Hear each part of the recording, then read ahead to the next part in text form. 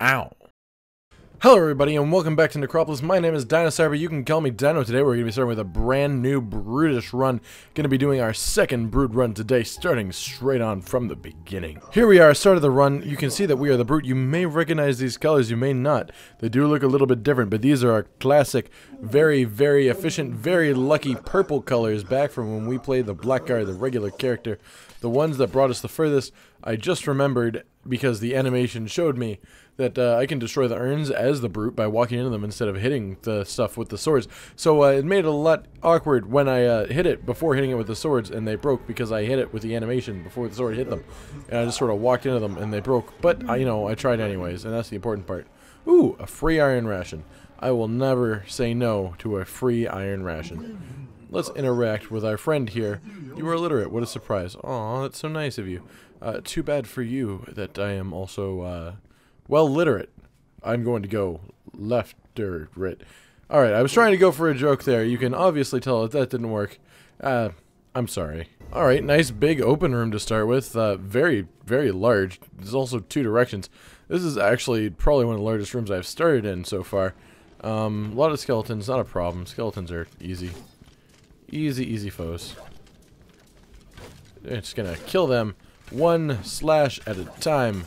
One slipe, one swipe, one blipe, one cripe, one flipe, tripe, snipe at a time.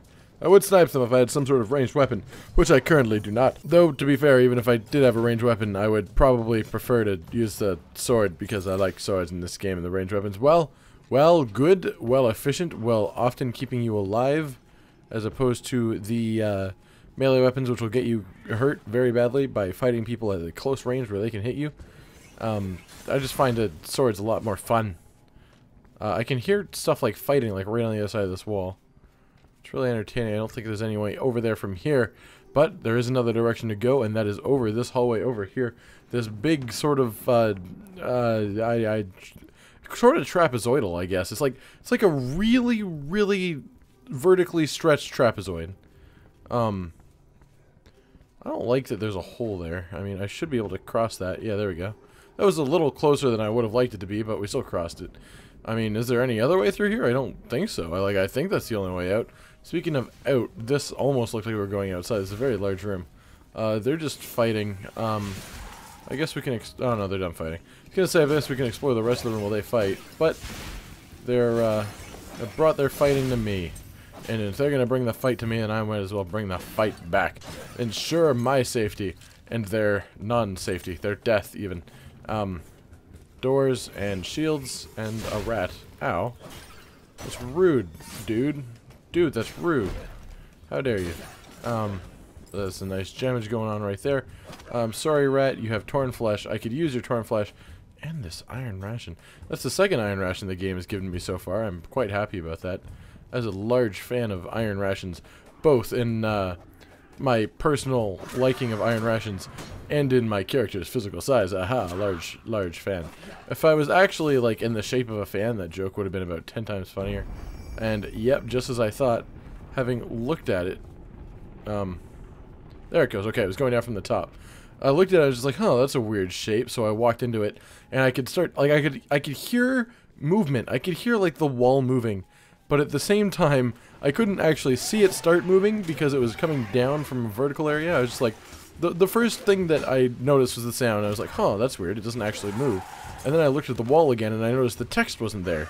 So it was sort of very confusing for the couple moments it took me to realize that it was moving vertically down as opposed to, like, just back. Like, most of the secret walls will just move back, in my experience. Or up. I think I've seen one that goes up. I don't want to kill you. There's a skull chest there and a couple of crafting material boxes. I'm very happy about this room then. Good find. So I suppose those both could have been chests then, as they're in the chest spawn pool, unless that changed, because those sort of don't look like chest locations. That look like it's meant for those. But this is more than worth it for the skull chest, giving me Bofus Cutter, my favorite little curved blade that almost looks like it's curved enough that I'm about to just stab myself in the shoulder when I run with it. Look at that, that's very dangerous. It's extremely dangerous. Just a nice little fiery torch over there. Friendly empty spider there. A couple of friendly empty spiders. Just let them go on their way. We have no interest in harming them. We have no need to harm them, and there is no reason for them to die. We can let them live on this day, another empty spider over here, in the hopes that they will reappear with loot later, and then we can hurt them.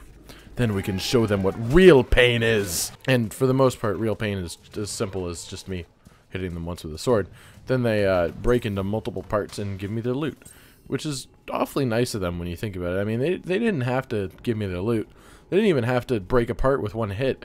I mean, it's not like I'm hitting them with a bludgeoning weapon. I'm trying to cut them with a sword, and they're made of metal. You'd think that they would have some sort of defense against a sword, being that they are made of metal. Like, they should not be one-hittable. But, as is the way that the game wants it to work, they are. Okay, let me just do a little check here. Yep, that's what I thought. This is a nice floor setup right here, this next corner. You can sort of see the chest through the window when I jumped. I did that because I recognized this room. This room usually has it outside of that window, which is why I checked, because that means that there's another room that connects through window scaffolding stuff that we've seen before. And these guys just like to hit my shield. Just gonna let them do that. I mean, I don't mind if they hit the shield. I'm not okay with them not hitting the shield. Like, I'm not okay if they just didn't attack me. I'm not a fan of when enemies don't attack me. It really freaks me out.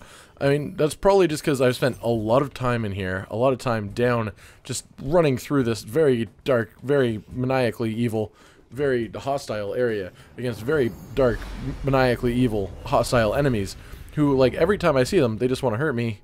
They want me dead for the most part. Spider, that's an outside area. We could probably get there somewhere else. We want to go outside the room that'll be on the other side of that wall, which will be through that door. Nice.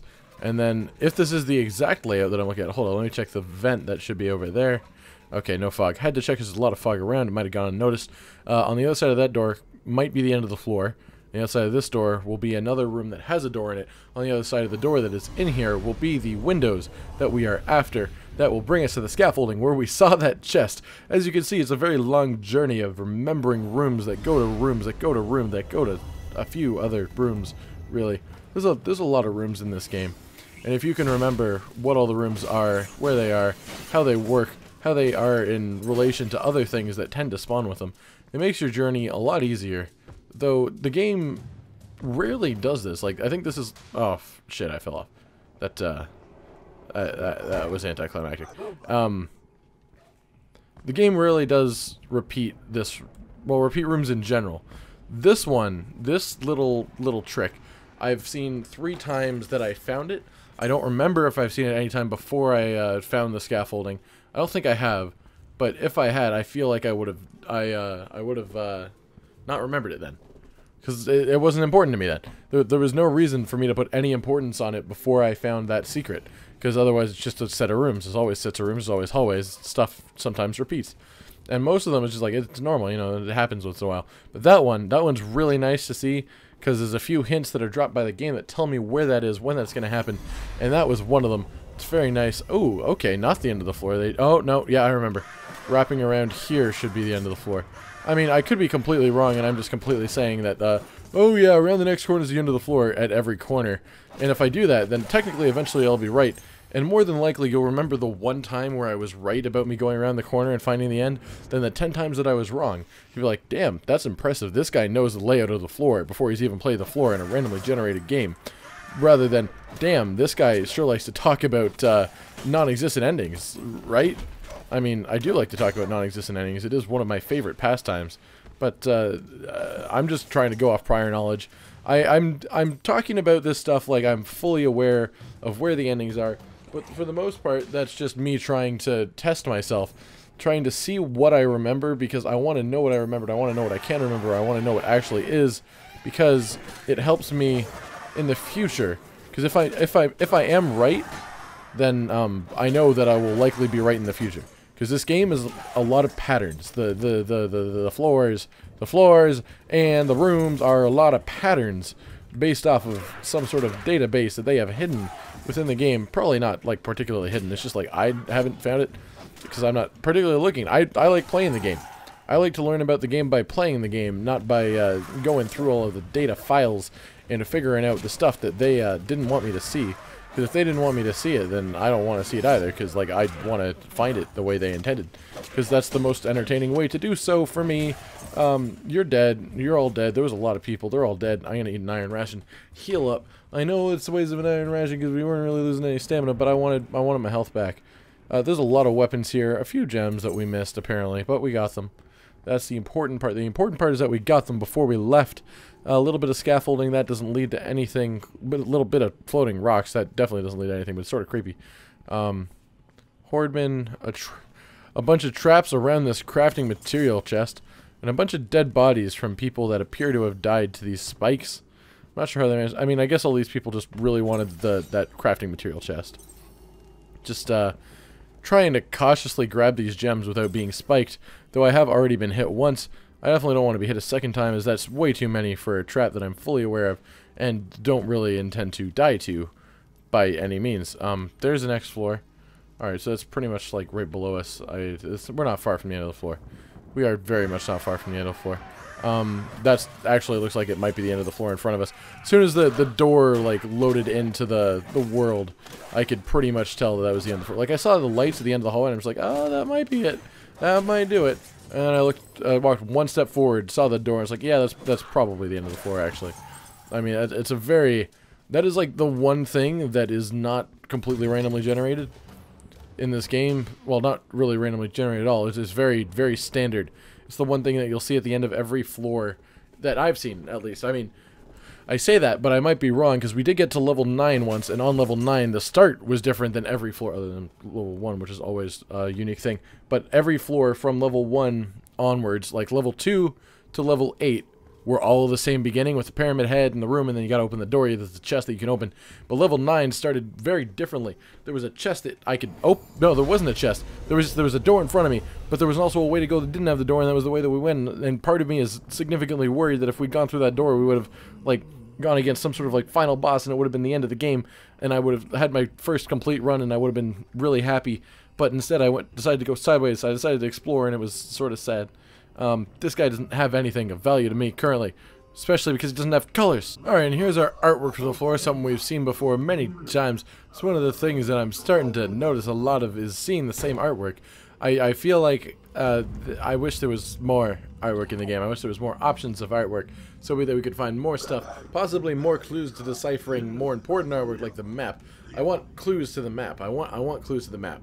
I really just want, like, a detailed explanation of the map in, like, a different form of artwork, just so I can happily know what the map actually means, rather than just seeing all these names that I don't understand, all that stuff. I'm gonna open this because I got one token from the last floor, and I was gonna open it anyways, if we're completely honest.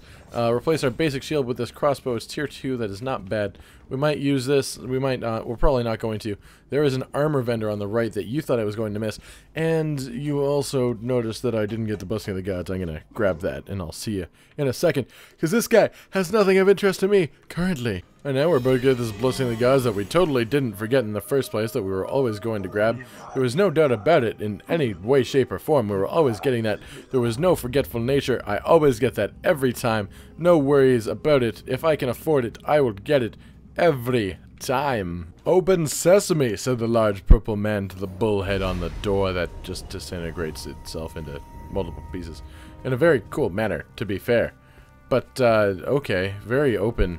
Lots of options. First thing I noticed was this chest over here. Very nice to have a chest to open a floor. It just seemed to like me. It's an unknown potion. You know what we do with those? We have to eat it. Drink it. It's a potion. If we ate it, we'd probably end up with shards of glass in our mouth. We would have to go to the Necropolis hospital, ignoring all of our enemies, and just knowing for a fact that we were going to have some issues. Ow. Oh, I'm just regenerating my health right now.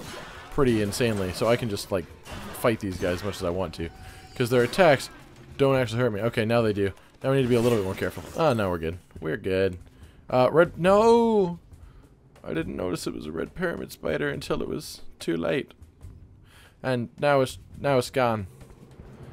There she blows, as some would say. Here's a chest. Oh, hello, Mr. Peacock Man. How you doing? You got your bag full of goodies, the goodies that I like. I'm going to get your iron rations, then I'm going to get the arcane food. I have to do it in that order, because if I don't do it in that order, it'll bug me, because I was so used to seeing it like this forever, and then you had to get the recipe for the iron ration, as opposed to spawning with it, And that sort of... Oh, I do want this. Cool thing you can... Oh, wait, no, I want that instead of my normal shield, because I got the crossbow. Cool thing you can do with this, if I can get this guy to stop for a second, I'll show you. The strong attack with a shield, with a tower shield, is that. Did that red guy just not drop any loot? Did I not kill... Did I need to kill him in a different way or something? You need to kill just straight up, because you're going to kill me. Well, you're not going to kill me, you're going to do some damage to me. If there was like 5 or 6 of you, you'd probably kill me. And yeah, well, there was very little reason for me to do that, because I had pretty much full health and stamina. I wanted to do it, because the chances of me coming back here later are not high. I don't do that type of efficiency very well. That dude's going to try and blow me up. That dude's empty, but this one's not. And this guy is a spider, who is now dead. Spider, sup? That feels good. Even if that was inefficient, because I think they were dying to one swipe anyways. Okay, it was a broken clockwork knight, not a gem eater. My guessing skills were wrong, I apologize. I will commit that sound to memory for the next time I hear it, so that I know that it is not a gem eater, and it is a broken clockwork knight. And that way I will never fail you again, and my, length of fears that help me survive in my day-to-day life. I'm just saying words now because I think they'll work in some way. Like, it keeps me calm to talk while I fight, because it helps me like not think about the fact that I could die at any moment, and that these guys are all just trying to kill me. Really, none of them actually care about my well-being. Forgot this gem back here. I thought I forgot something back here. I'm glad that I remembered that. That would have bugged me if I saw that later and knew that I just missed out on a single gem. I mean, it's not that big of a deal in the long run, but it still would have bugged me. I just tried to dodge the way that I don't like doing. You can jump on this guy that actually moves you pretty far. Does it cancel an attack to jump? No, it doesn't. Okay, so you just have to time your attacks correctly. Okay, that guy's dead. That guy's dead. That guy's dead. That guy's not. That guy's dead. Now we gotta kill a big purple narwhal whaler, if I remember correctly. Your name is the narwhal whaler. Yeah, narwhal whaler bucker. Narwhal. Narwhal. I called him a narwhal.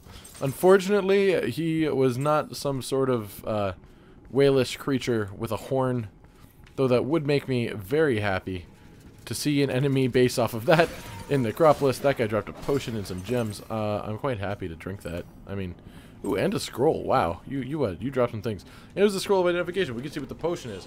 We can see how it might be useful to us, or not useful to us at all, as that, ladies and gentlemen, is a paralyzation potion right there. Balfanor's Caesar Smoothie. There's nothing like a rest, especially when it means that your limb seize up, paralyzing you as much as you alive. I dropped it, but basically that was paralyzing potion. The only reason that I would drink that is if I wanted to not move for a while. Have a nice rest, as it implied. There was a way to go right back there, but there's also this way. I don't really know which way to go. I'm just sort of going because I feel like going. This is probably the right way, I guess. I just wanna follow my gut on everything, really. Yeah, this is the right way. You can tell, because that's the next floor. Looks like that's where we start the next floor. Oh wow, that's big. This is a big floor, and that's also a fairly big floor.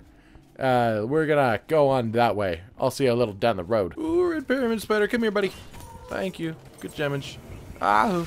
Oh, they're fighting each other. That's fine. Big room, a lot of options, a lot of things happening. Hordemen that want to kill me, shields that want to kill Hordemen. So I guess we work together to thin out the Hordemen a bit. And, is there anything in here? Ooh, a chest. I mean, if they're gonna fight anyways, like, there's nothing to stop us from just taking a nice look at our friendly old chest with a nice, that sure is a magic scroll inside. Yeah, we should fight them. We should get their loot. They're very important at this stage in the game. The faster that we can get the Blessing of the Gods too, the better that we'll be because of it, and the stronger that we will be as a brutish type of person. And okay, now they're focused on me. Wow, and they're a little synced up. Okay, that guy was just one hit left. That guy will be a few because he was not taking as many blows, but he still died fairly easily. We got a decent amount of damage from that. I'm pretty happy, and gonna keep moving on in this wonderful large, but also not so large floor. Oh, that's a lot of things. Hordemen, skeletons, hordemen, horde skeletons, men. There's a lot of things happening, and I am dealing with them fairly decently. I mean, nothing particularly impressive. I'll be honest right there. That was nothing particularly impressive, but it still happened. It happened, and it happened to happen. It happened to happen. It happened. Alright, here we are at the end of the floor. It didn't miss a whole lot, just a couple of little enemies. Didn't drop much. It was sort of very depressing. Well, not that depressing. I mean, they dropped some gems. I like gems. I'm a fan of gems. Gems get me places, and places get me places, gems. Alright, everybody, you didn't miss too much. You didn't have enough gems to get the next blessing of the gods. The artwork was actually the exact same one as the last floor.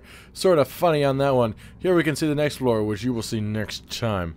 This has been Necropolis. I've been Dynosour. You can call me Dino. This has been the Groot. Brute. Once again, not the Groot. We are not a tree that dances in a living manner and extends itself to fight its enemies.